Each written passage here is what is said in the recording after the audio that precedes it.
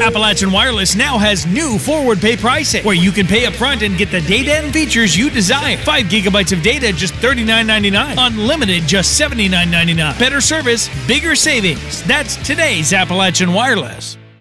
Operation Unite strives to prevent drug abuse and facilitate recovery. The group creates strategic partnerships, provides leadership, promotes education, and coordinates treatment. During Wednesday's Unite Pike Coalition meeting, members were introduced to Amy Compston.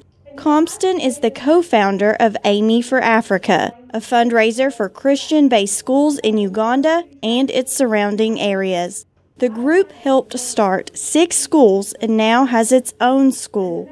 We have 74 students, and we are just building, and we're just sharing the love of Jesus Christ in the community where God's placed us in Uganda.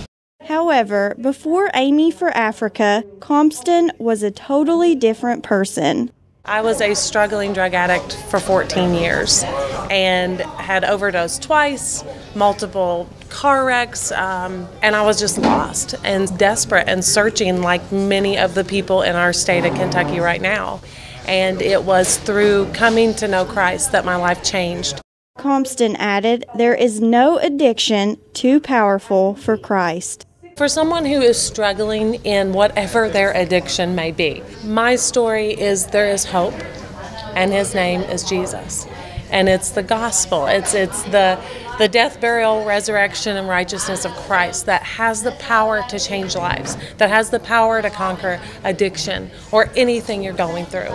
For more information or to donate to Amy for Africa, visit the web address listed on your screen. In Pikeville, Shelby Porter, EKB News.